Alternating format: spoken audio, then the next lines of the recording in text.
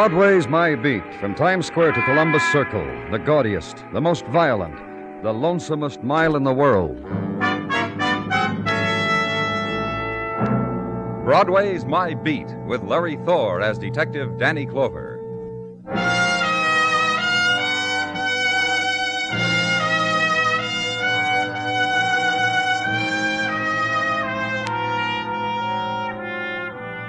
When it's evening and the summer moon starts its circuit over Broadway, the mob scurries to its favorite cooling places. The bars fling wide their gates to let enter the kindly folk with thirst, and the orange juice stand is oasis in the middle of concrete desert. Also to be noted, vision of Wiener, bagel, and the waitress with a delicate air. And below all of it, subway islands where winds are blown down the tracks on a voice of steel that screams. And behind it, alley and handout of warm beer through the tear in the screen. New evening on Broadway. Have it.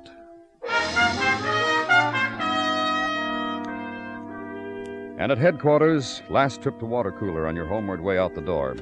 The door is open for you. Two men, Dr. Sinsky and the man who protests. What'd you bring me in here for? For a chat. Consider it a privilege, Mr. Nelson, that you are in condition to chat. Sit down. Now, If the doctor wants you to sit, mister, he probably thinks it's a good idea. Okay. Now what?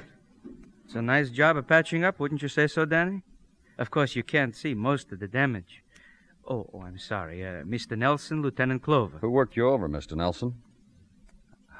I don't know what you're talking about. Here's the report that goes with him, Danny. Mr. Nelson was picked up draped over a garbage can in an alley back of 3rd Avenue. What's this mean, Dr. Sinsky? The handwriting or the terminology? Oh, just read it to me, that's all. Everything. Yeah, I know. It all looks like a prescription. Mr. Nelson, it says here, has suffered a 10-inch gash which nicked the periosteum. Oh, come on. The rib casing. It caused either by a knife or glass or some sharp instrument. This Mr. Nelson here, this gentleman, I would say represents a still living example of attempted murder. Isn't that right, Mr. Nelson? I feel fine. He feels fine. Never better. I can't remember an evening. You missing a ring, Mr. Nelson? Huh? On your left hand. Looks like you'd been wearing a ring. Wouldn't you say so, Doctor? Yeah, I would. Were you robbed of it? Beaten, Mr. Nelson? Over here on the report, here, it says he has his wallet with $63. So yeah, I see. Well, you're going to tell us what happened, Mr. Nelson? Then you can get out of here. Watch the man rise, then slap dust from his clothing and gently from the places of pain, and shake the head at blood-spattered shirt, adjust the tie, assume the grin, and watch him leave.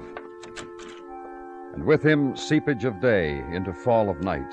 And for the policeman, night break between violences.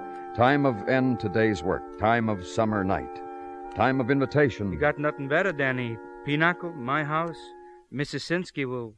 And say no thanks to first invitation of night. Clear the desk, hit the street, drift with night current, till nighttime strands you against a doorway, which is where room is, and summer sleep. Next morning, chain reaction. Waking, which begets hot coffee, to dissolve dreaming, which begets subway, which begets headquarters and office, and Detective Muggavan. Morning, Danny. Morning. Sleep good? Mm-hmm. Ask me how I slept. I'll do that. Not good. Mrs. and I tried the park for a while. Couldn't sleep. Muggavan. Back home, still couldn't sleep. Why I came in real early today. Why I wandered around sticking my nose You got something, Muggavan? Just tell me, huh? I'm too beat to fence with you, Danny. Yeah, I got something. I think I got something. Because I nosed in on night watch reports. Because you got here real early. What? Well, that man Dr. Sinsky brought to you last night, that beat-up Mark Nelson, the stillmouth. What about him? You know what he went and did after he left here? No. I didn't think you did. Muggavan, it... Oh, you woke me, Danny. You really did. Around midnight, Mark Nelson shows up 205th Precinct, signs a robbery complaint against the Joan Parker. Go on. Nelson tells the precinct boys this Joan Parker was at a party at his house. When Joan left, the guests noticed there were things missing from their person, money and things. Nelson said he'd take care of it, said he knew where Joni hung out. Tommy's Bar, 18th and 3rd. And you know what? No. I said no, Markman. Precinct boy picked this Joni up. She was doing mirror sketches at Tony's Bar at the time. A precinct boy tucked her drawing finger in his palm, dragged her out of there, brought her back to the precinct where... Well, where what? Where Mark Nelson cried a little, apologized to Joan, who cried a little. Then the complaint was dropped, and the precinct boys pushed them both out the door onto the street. Well, I got Nelson's address from Dr. Sinsky's report. You got... Yeah, I've been very keen this morning, Danny, yeah. Joan Parker, 1834 West 19. We'll have a nice ride, huh, Danny? Ride now the late morning street, dappled with sun and people. Street slowed down according to the heat and according to who's walking in front of you. Broadway, and leave it. Ride to the west, and the row houses turning ragged. Brownstone becoming tenement. Process hastened by heat chemistry, chalk, boys, disintegration of plaster and attitudes, girls, rust, and jaunty landlords. Address in middle of the block. Cast of characters in the vestibule. Joan Parker, apartment 1C.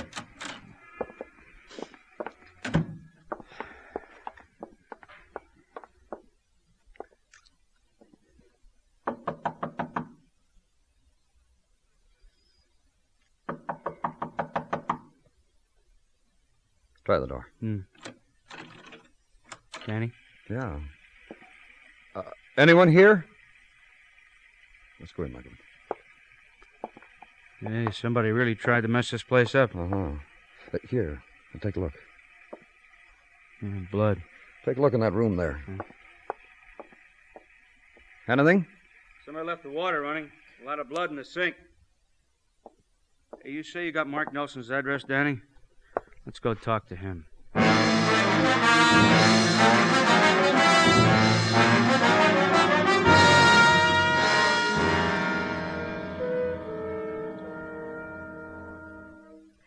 My husband isn't home, and I'm sure I don't understand Well, it's what... very simple, Mrs. Nelson. That you're of the police is a simple fact, easily understood. But that you're here, in my home, in Mark's home, that becomes confusing. Well, just a few answers, Mrs. Nelson. About the party last night, for instance, about... How ridiculous. What? I said, and very plainly, how ridiculous. What is? There was no party here last night, and no girl who robbed anyone. Mark and I have not had a party for months. Not, that is, where other people have been invited. You see... Go on, Mrs. Nelson. Well, I was afraid it would sound mawkish, but why should I be afraid, I asked myself. Mark and I are two people desperately in love. From the days of courting up until this very moment. 28 years of love and... You get along fine, you and Mark? You won't laugh. No. It was written in heaven about Mark and me. And he's not home. Hasn't been all night. No. Where is he? Well, I don't know. He was not at home last night, nor this morning. And I'm weak with grief, I can tell you. This is not like Mark. Never like Mark. Mrs. Nelson. But my Mark will explain. My husband... Mrs. Nelson. Yes? Last night, your husband was beaten, knifed. Mark? That happened to Mark? Why? Why? He wouldn't tell us who had done it or why. Then you know where he is, and he's hurt, and you must tell me. We don't know where he is. We know this. Around midnight last night, he swore out a complaint against a girl he said had robbed his guests at a party. But so ridiculous. I've already told you... Then the girl was brought in, and your husband apologized to her and dropped the complaint. Who was the girl? Earlier, your husband told me he had not been robbed, but his hand looked as if there'd been a ring on it. Oh, of course. His wedding ring. Like mine, see? Mark and I had a double ring ceremony, and I've never removed mine. And what? Oh, so confusing. Mark's came in the mail this morning, addressed to Mark. But we always open each other's mail. No secrets ever. May I see it, please? Of course. The ring and the envelope it came in. No return address. No. Who was the girl Mark had? Joan Parker. You know her, Mrs. Nelson? Mark will tell me all about her when he gets home. All about her. Everything about her. All right. Thank you. Goodbye, Mrs. Nelson.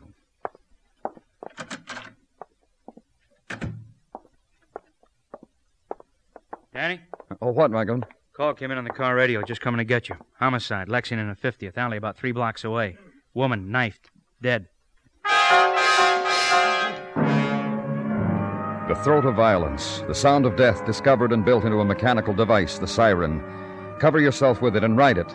And 3 blocks away, slow the momentum for a right-hand turn into an alley where beginning crowd has sensed death and wants a look, an up-close look, and is annoyed that authority rides the squad car, and so crowd must get out of the way.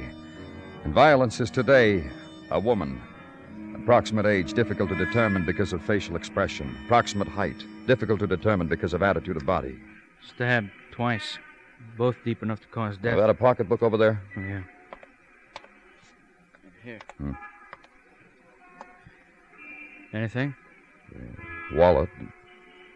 What's the matter? Oh, take a look at her identification card, her name. Joan Parker. The girl Mark Nelson had arrested, huh? The girl who had a wrecked room. Uh-huh. Well, now we don't have to wonder why it was wrecked. Make you feel better, Danny?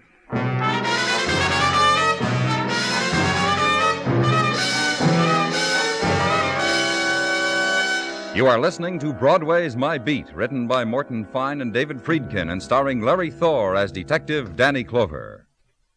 Americans, men and women from teenage up, you are urged to enroll for Ground Observer Corps service in your locality. You are needed immediately, and the job to be filled is an important one.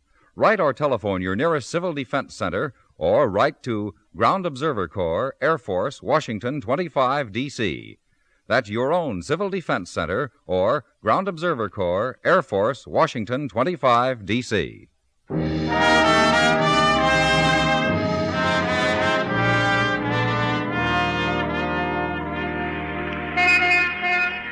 Afternoon sun hammers summer deep into Broadway's pavement, and the perfumes of the season lay in from the Catskills, where Mom is and the kids, and from the island of Coney, where the uke is plucked and the portable radio hangs ripe on umbrella trees, and from the beaches of Far Rockaway, where later the night fires will keep the feet warm, and also the heart, and wish you were there. But content now, because a girl just walked by in strapless raiment, and the season dances round her languid walk, and her passing reflected in chrome and steel, and suddenly between you, big crowd and loss. So order the beer, skim off the longing. Summer, too, will finally pass. But Tartaglia, Sergeant Gino Tartaglia, will forever be with you. Through thick and thin. What? I said through thick and thin. I did something, Danny? Well, Gino... I stand here quietly. I observe how you gaze through yon window, and I know the turmoil of your feelings and the dangers you are facing on some forbidden shore. And I say, rely on me, Danny, through thick and thin. Thank you, Gino. How many years together now, Danny? I shouldn't ken your moods. You got something for me, Gino? Your secret adventurings. The twanger could take notes on... The who? The twanger, the two-fisted guitar-strumming adventurer whose books and whose exploits I have lent to you, who could well take notes from you on exploits that are exploits. Not true to life, the twanger, huh? As of last night's book, My Colt is Hot, I have grown to hate him. He did something I won't mention. I'm sorry to hear that, Gino. Well, twangers come, twangers go. To work, shall we, Danny? All right. The all-points bulletin you issued on Mark Nelson? Yeah? It is still papering the various precincts and patrol cars and the mats of beat walkers. And Mark Nelson is still footloose. Anything else? From Detective Muggavan on routine legwork, that the marriage of Mark and Helen Nelson was blessed 25 years ago with an offspring, a boy, now 25. Name Richard Nelson, with a business of his own and a place of his own, which addresses I now tend you. Oh, thank you, Gino. I'm not finished. Oh. Well, you said you weren't finished, Gino. Pardon the loss of the thought. It's summer, Danny.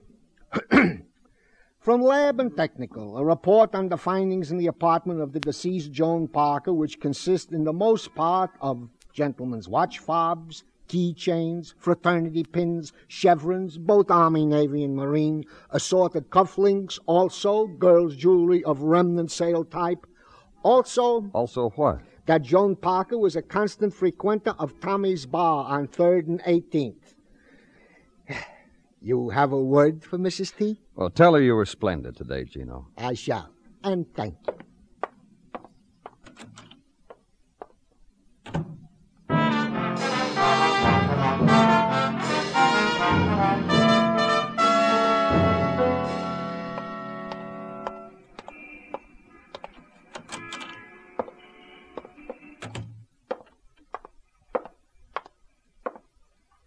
What's yours, mister? Oh, hold that badge closer, huh? P-O-L... I-C-E. What's yours, mister? I'm looking for the owner. Me. You know a girl named Joan Parker? Let me think. Let me put it this way. Do you know a girl named Joan Parker? Georgia! Georgia, come here a minute. He's a cop, Georgia. He just asked me about a girl named Joan Parker. Just because a girl by that name gets found in an alley, he comes here and asks a question like that. At first, I tried to give him the impression that such a girl was a stranger to us. But now I think you better have a seat with a gentleman and talk to him. You want a beer, Georgia? You, mister? One beer.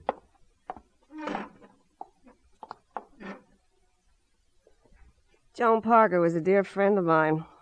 We used to date together often. I suppose that's because we had the same likes and dislikes. Thanks, Tommy. I don't like beer. It makes me fat. But I like the big glasses it's served in. To move it over the wet on the bar. All around. It's good for an afternoon mood. Joan was a nice girl. It was easy to be fond of her. She was easy to get along with.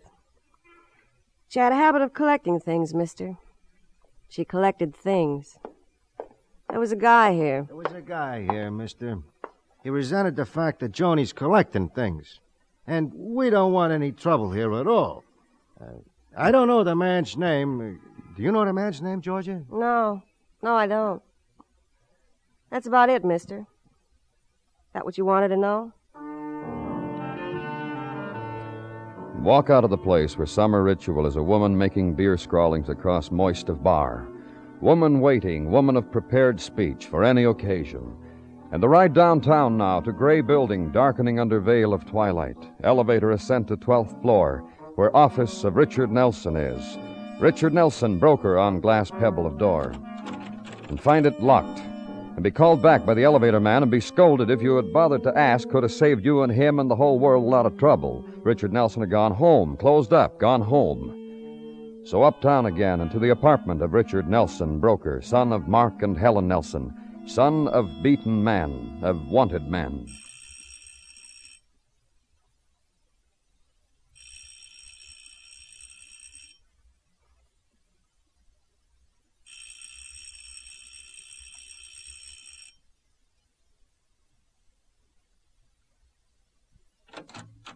What does a man have to believe in to finish his shower? Look, You Richard Nelson? I better be, for your sake. I wasn't. I could get very, very irritated. Who wants Richard Nelson? Police. You? Mm-hmm. Look. Yeah. You got a badge to keep you warm. Me, you mind I go wrapping a towel, something around the frame? No. Thanks, Evans.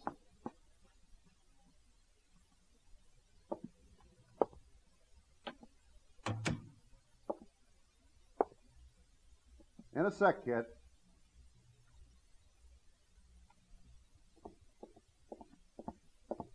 Oh, what with the blush and all, I don't remember. I asked you in. I thought the etiquette went you stay. Forget it, I'm in. Yeah, you're in. And I got a very eager date waiting in a bar uptown, and her eager runs out when I'm late, so, like that, huh? You know about your father. I know about my father. He's wanted for murder. It surprised me, too. The hidden power and secrets old dads carry in their bones. You know where he is? I knew. I think I'd tell you. Out of a pure filial emotion.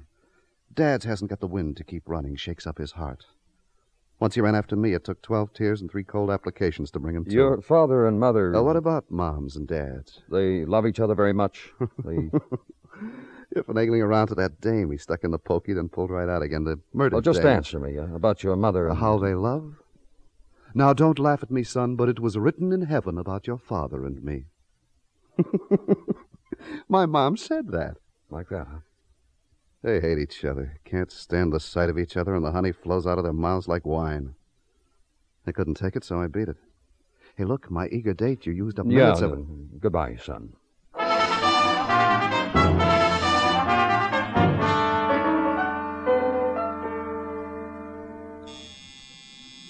Yes, what is it? Mrs. Nelson out here to see you, Danny. Oh, show her right in, Gino. this way to see Danny Clover. Come right in, Mrs. Nelson. Where is my husband? Please, won't you sit down? Where is he? What's happening here? I'd be glad to help, Danny. No, that's all right, you know. All I want to know is where he is. Don't you people have any feelings? Gino. Yes, sir, Lieutenant. Oh, Mrs. Nelson. If something's happened to him, please. We don't know where he is. I want you to help me. Listen to me. All right. I'm going to sit down, like you asked me. And I'm going to control myself. I want you to help me do that. Now, just listen to what I have to say. It's been inside, and What do you want to tell me, Mrs. Nelson? I don't know what Mark has done. We think he's... I won't listen to it. Whatever it is, just be gentle with him, so that when all of this is over and he comes back to me, I'll have his place all set, and I won't mention it. You're very fond of him, aren't you? When people ask me that, I always tell them that our marriage is made in heaven. You're very fortunate. And here we are together, Mark and I, at a crossroad. Somehow, Mark has been wicked. I know something. What?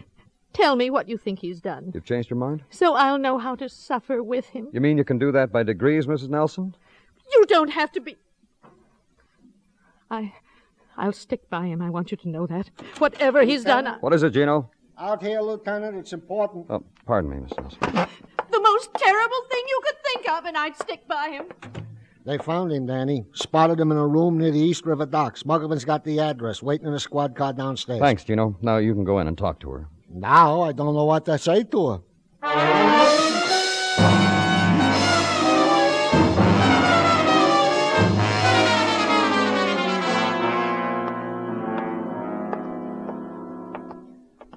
Set, Muggavan? All set up, Danny. Stakeout's complete. Everybody's cleared out of the house except him. Okay, you wait here. Careful, Danny. He fired at Dennison through the door. Just take it easy, that's all.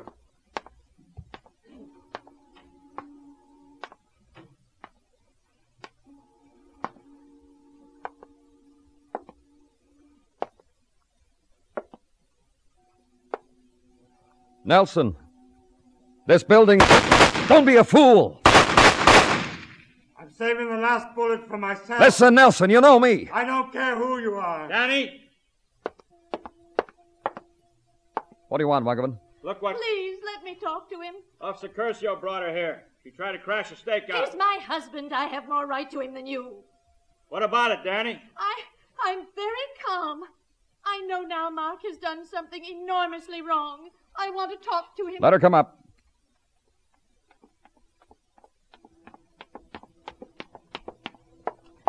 Where is he? Come on. Stand right here. Nelson! What do you want? Mark? Mark?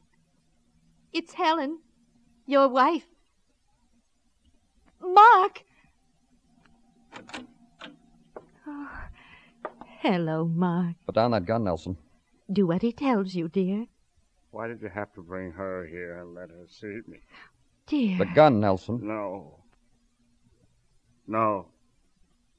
I haven't made up my mind yet what I'm going to do with it.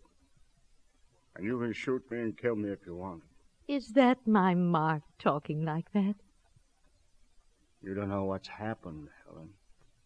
I want to tell you something, Mark. What? Your wedding ring. Listen, You Helen. must have lost it or something. It came back today in the mail. Some kind person. Helen. Here it is. And tonight we'll put my ring next to yours. Clover. What? Doesn't she know what's happened to me? She knows. She hasn't made up her mind whether to believe it or not.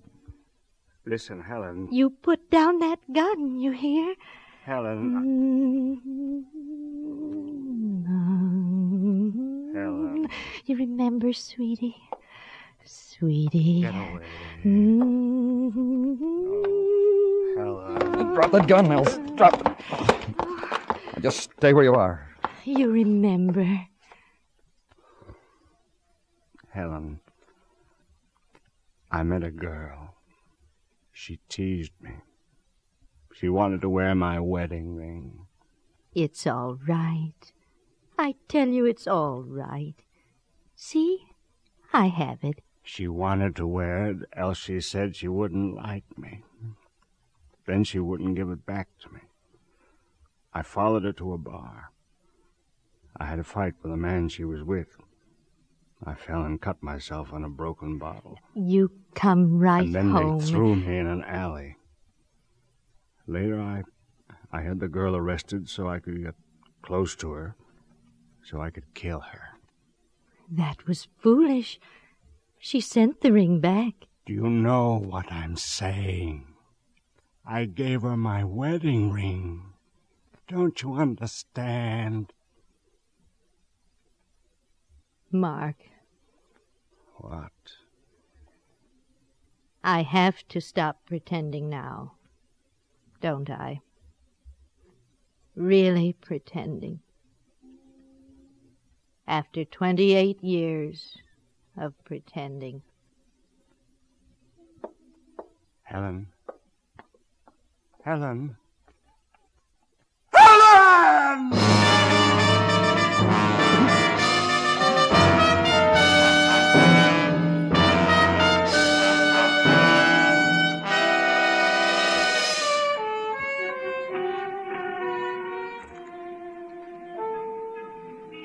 Dawn reaches Broadway now, and the remnants of the night are driven back into the earth. You walk the street, and from behind the doorway, you hear the old sound, the sound of weeping. And you know the nighttime will never leave. It's found its hiding place. It's Broadway, the gaudiest, the most violent, the lonesomest mile in the world. Broadway. My Beat.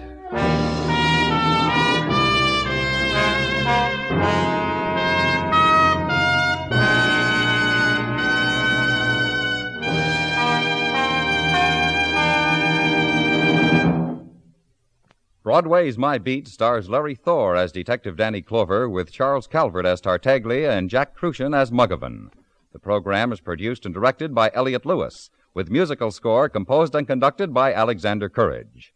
In tonight's story, Paula Winslow was heard as Helen and Jay Novello as Mark Nelson. Featured in the cast were Charlotte Lawrence, Clayton Post, and Hy Averback. George Walsh speaking.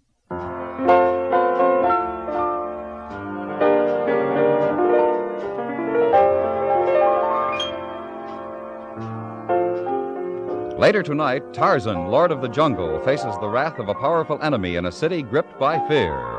Also tonight on most of these same stations, Gangbusters brings us The Giveaway, Part 2. It's the story of the slickest jailbreak ever pulled off and what followed when police recovered from their surprise. Tonight on CBS Radio, hear Gangbusters and Tarzan for thrills of fact and of fiction.